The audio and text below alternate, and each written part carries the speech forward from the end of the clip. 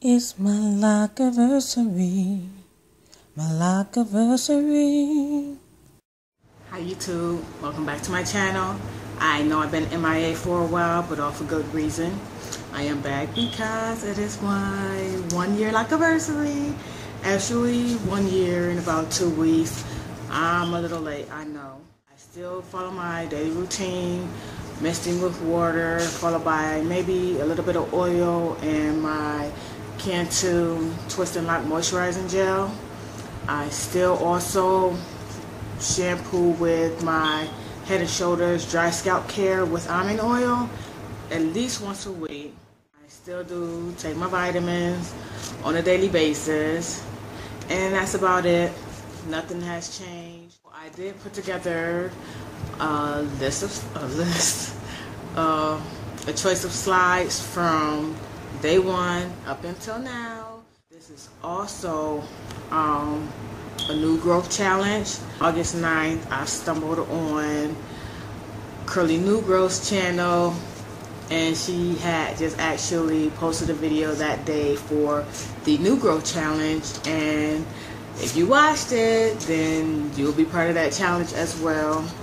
I know the challenge runs until September. I do not remember the exact date, but I will post a link for that video and her channel as well. As far as my retightenings, I haven't retightened for about 2 to 3 weeks. That works out pretty well. I usually don't retighten. I usually retighten sooner than 8 weeks. But I'm going to do this challenge. I'm going to do this challenge. I'm going to do this challenge. And I will try to post a video every week until the challenge is done. As far as my hair right now, this is what my hair, my locks are looking like now. And they're pretty much locked. I've counted 5 locks that still have the braid pattern in it, which is not bad. They're going away. And so this is pretty much the length. If you guys don't know, I did dye my locks up about a good, I want to say 6 months ago. And I want to lighten it up a little more, but I'm just going to leave it alone. You can see the grays in there. I'm still going to leave it alone. As far as length, that's after all the shrinkage and all that, so no more shrinking for me. This is what it looks like in the back.